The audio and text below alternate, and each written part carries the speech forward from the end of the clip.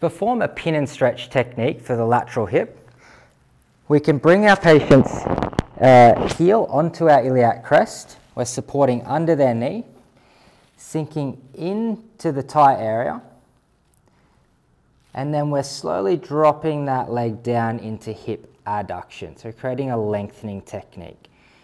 So as we bring them back up into abduction, we remove our pressure slightly, sink back in, and then dropping them down into hip adduction.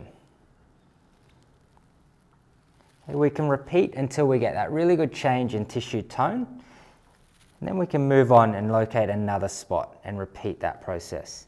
As we go into more of the posterior hip, if there's restrictions in hip flexion, we can get onto those posterior fibers of the gluteus medius or even the upper fibers of gluteus maximus and move into hip flexion. Sinking in, moving into hip flexion.